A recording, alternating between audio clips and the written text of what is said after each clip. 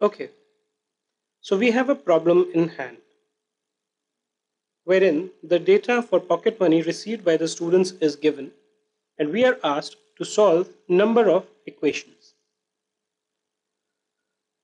So let us start. The first one.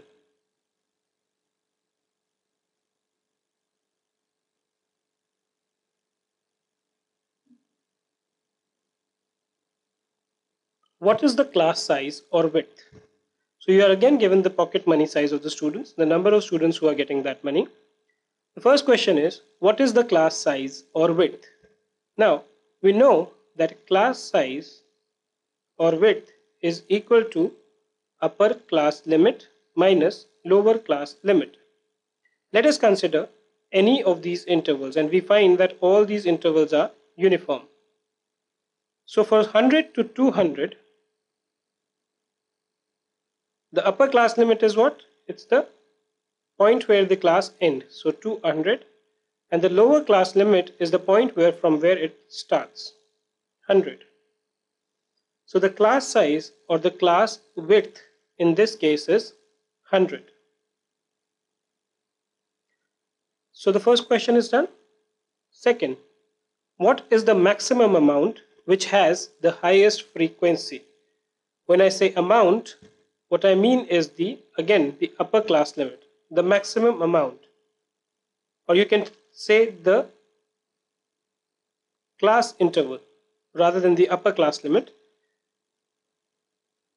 So if you see the number of students, if you see the frequency is maximum for class interval 600 to 700, which is 85.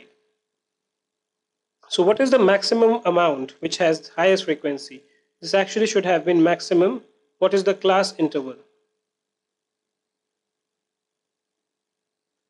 So in this, the class interval with maximum frequency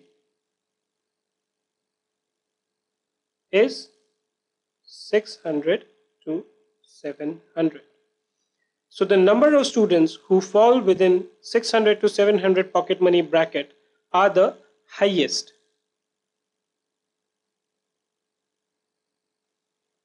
Which pocket money group has the lowest frequency? I guess there are a lot of spelling mistake in this. So the lowest frequency, if we see, is 35, and this is basically falling within 200 to 300 group.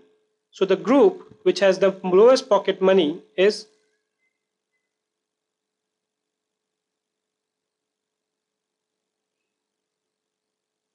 let me use a different color. The lowest pocket money group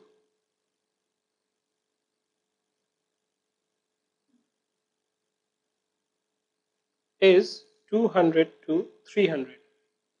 So the minimum number of students receive money between 200 and 300. What is the upper class and the lower class of 500 to 600? Now we know that the upper class limit